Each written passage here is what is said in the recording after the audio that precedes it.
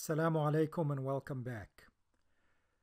We're continuing with our lecture series on the Special Theory of Relativity. And once again, I want to bring 2 points to your attention. First, to reiterate, the first few lectures are really just about the physics. I know many of us are itching to get to the Quran, but number one, I think that even without any Quranic verses at all, as Muslims concerned about science and the universe, we should try to understand relativity because it was truly revolutionary.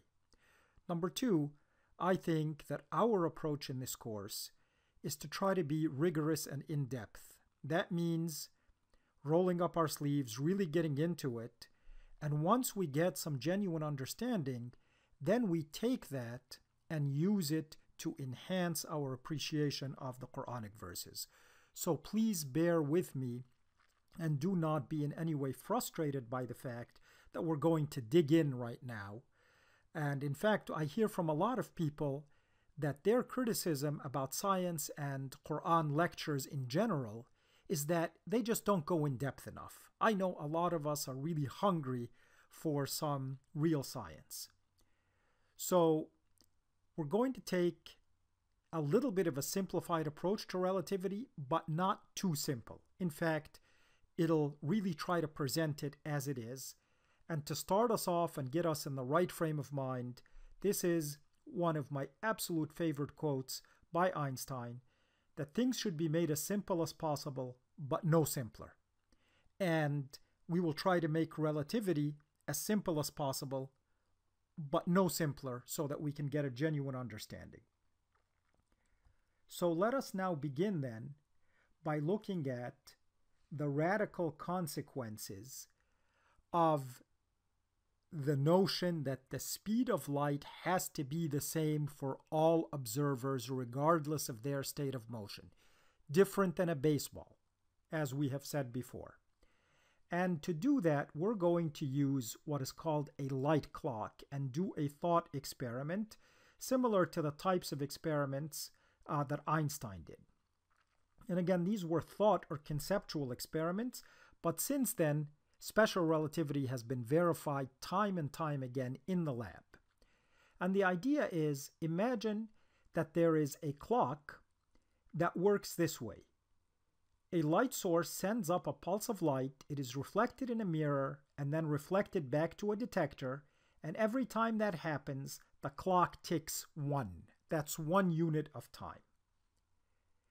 Now, we're going to imagine that this light clock is seen from 2 different frames of reference. First, it is on a spaceship, and you're on the spaceship, and so the light goes up, and the light comes down, and the clock ticks 1 time unit. For you, of course, because you are on the spaceship, that light clock is stationary. It is not moving. It is just as if you have a cup of water on an airplane.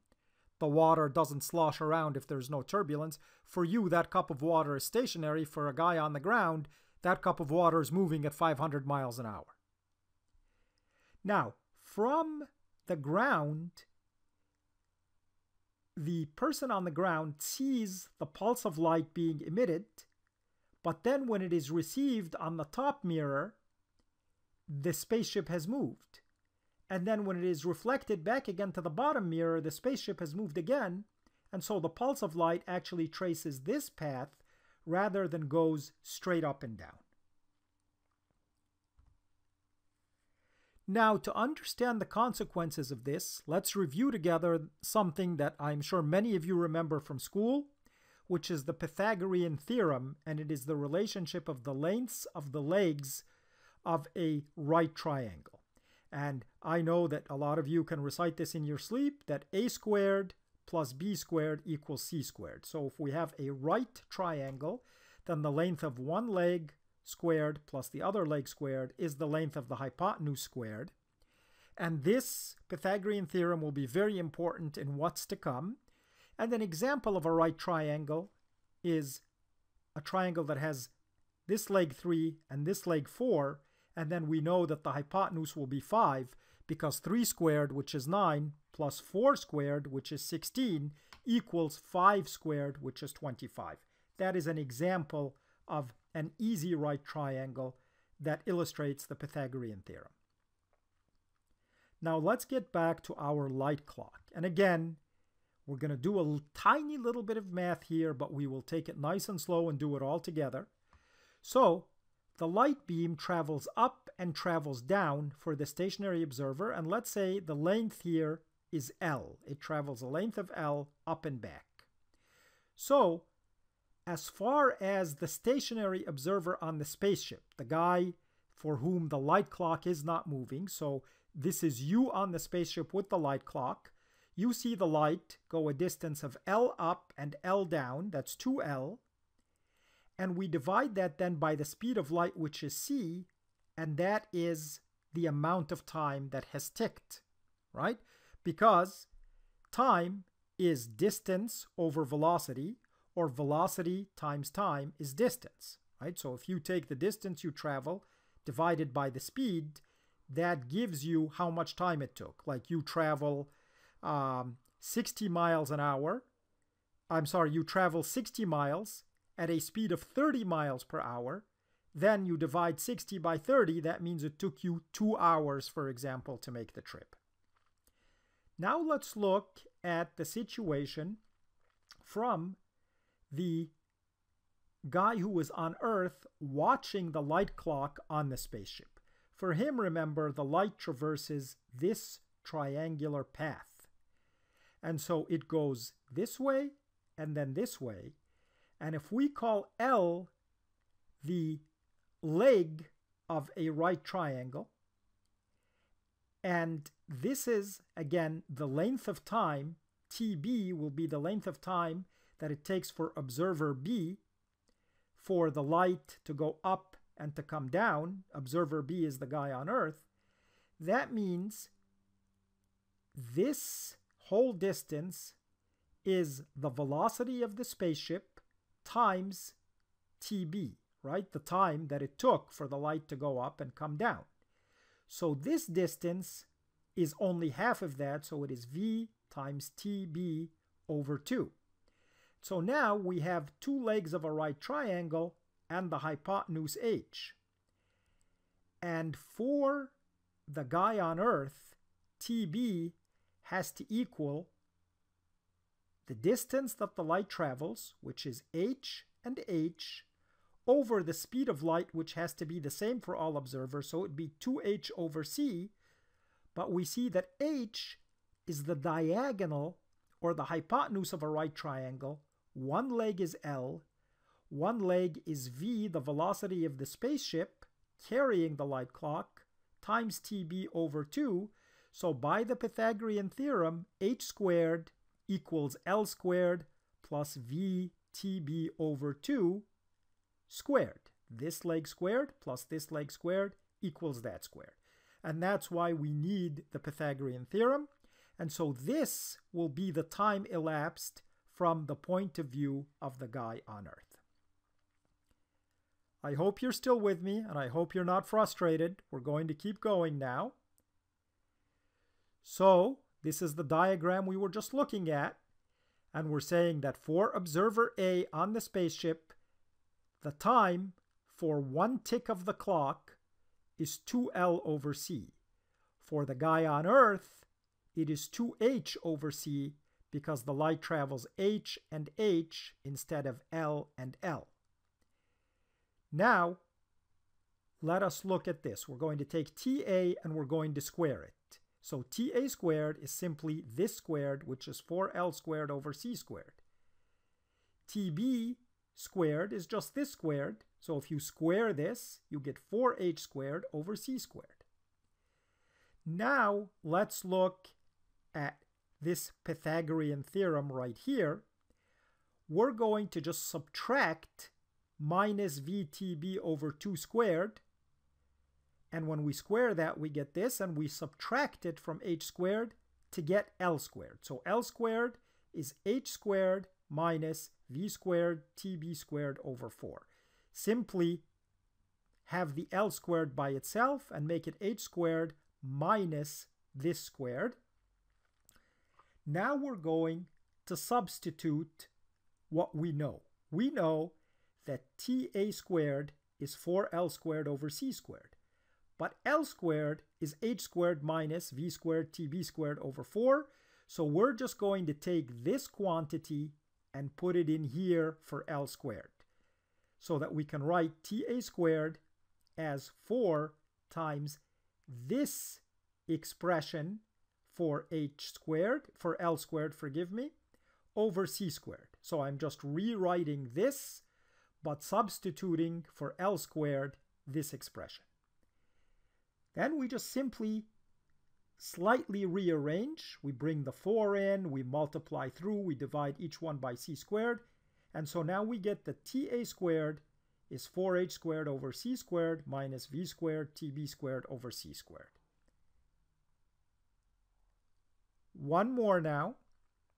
So we were just saying that TA squared is 4h squared over C squared minus V squared TB squared over C squared. Let's remind ourselves, TA squared is 4L squared over C squared, TB squared is 4h squared over C squared from the previous slides. So this term right here is just TB squared. So now I'm going to put TB squared in here, and I get TA squared is TB squared minus V squared, TB squared over C squared. Now I'm going to factor out a TB squared, and I'm going to get that TA squared is TB squared times 1 minus V squared over C squared, where again, C is the velocity of light, V is the velocity of the spaceship. And finally, I'm going to divide by this term, both sides, to get that TB squared is TA squared over this. And then I'm going to take square roots, that TB equals TA over the square root of 1 minus V squared over C squared. Now let's look at what we have done. What does this tell us? This tells us that the clock here, measured by observer B. Remember, observer B is the guy on Earth. His time, what he sees, is the time that the guy on the spaceship, observer A, sees, divided by square root of 1 minus V squared over C squared. This number here is always less than 1. We can't have a negative thing in the square root. It's 1 minus some velocity less than the speed of light over the speed of light. So we're dividing this by something less than 1. When we divide TA by something less than 1, we see that TB will be bigger than TA. This factor here, this square root, the square root of 1 minus V squared over C squared, is the single most important factor in special relativity. And what that tells us is that the clocks don't measure the same. Time runs differently. Clocks tick differently between a stationary observer and a moving observer. This is revolutionary. In the world of Newton, in the world of Galileo, in the thousands of years before Einstein, nobody imagined this.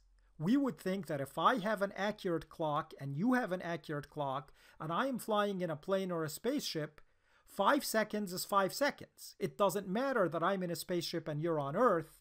Time is absolute. We just move through space and through time. What special relativity is saying is that no, time is actually different. It ticks differently for the guy who is moving versus the guy on Earth. And what the guy on Earth sees is that there's a time dilation, that the time, as far as he is concerned, is TA divided by this factor less than 1. That means that there is a time dilation for him. He sees the world of the guy on the spaceship as running slower. He thinks that the clock of the guy on the spaceship is running slower than his own clock because as he measures the ticks of the clock, he sees that compared to the guy on the spaceship, that the ticks have a longer time interval. And so there is a difference in the way time runs between a stationary observer and a moving observer. Once again, a completely revolutionary view of our universe. Nobody imagined that time actually runs differently if you are standing still or if you're moving. 5 seconds is not 5 seconds. You will measure 5 seconds. I will measure something different if I am standing still and you're moving. I think that's enough for this lecture, more than enough. We will explore a little bit more the amazing implications of this in the next lecture, inshallah. Assalamu alaikum.